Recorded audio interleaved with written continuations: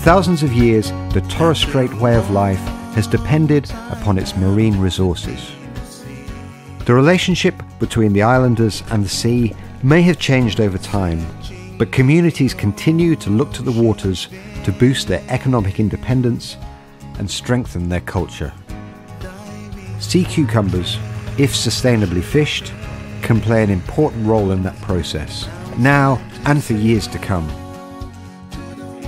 This bottom-dwelling animal goes by a number of local names, including pislimmer, sockfish, abba, bayat, domboy, and the Indonesian tripang. Bêche de mer, strictly speaking, refers to the processed product once it's been cooked and dried. We are very fortunate that the Bêche de mer resources in the Torres Strait are healthy compared to a lot of other parts of the world where the resources are being fished out. So, we need to be very careful about maintaining these resources and keeping them sustainable for future generations. In late 2014, My Pathway, in an effort to build stronger communities, designed and developed sea cucumber fishing trainings in the central and eastern Torres Strait. The training focused on identification, handling and processing methods that ensure fishers can sell top quality product and therefore receive the best possible price. Since fishers are also the custodians of the resource, sustainable management was a key theme. So I've been really pleased with the level of participation. We've had a good mix from across the community of younger and older people, and I think that's been really valuable in terms of transferring some of the past knowledge and applying it to the current fisheries. People want to know how to make use of this resource and how they can turn it into an economic benefit for themselves and their families. Sea cucumber fisheries in the Torres Strait are now 100% owned by Torres Strait Islanders and are managed in partnership with relevant government agencies. Non-islander fishers can't fish the sea cucumber resources without negotiating access. This gives islanders real ownership of their sea cucumber stocks and provides an opportunity not only to boost their income and their local economy, but to keep a long-standing tradition alive.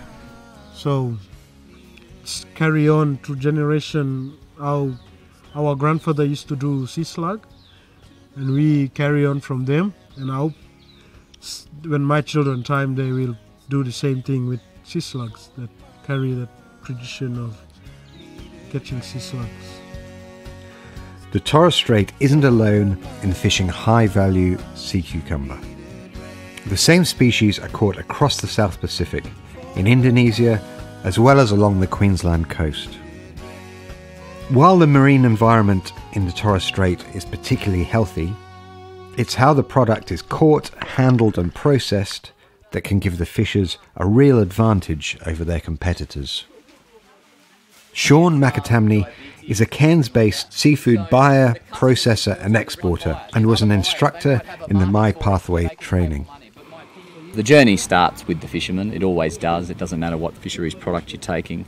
If one thing can be measured coming out of this is that there's a consistent methodology or a method for how this product is processed by the various species, and the cutting is done correctly and the preservation is done well, well then the overall outcome is for these communities is that they represent a brand, and that brand is Torres Strait, Beach to Mer product. As buyers, we're going to obviously have a great deal of respect for the product that we're handling.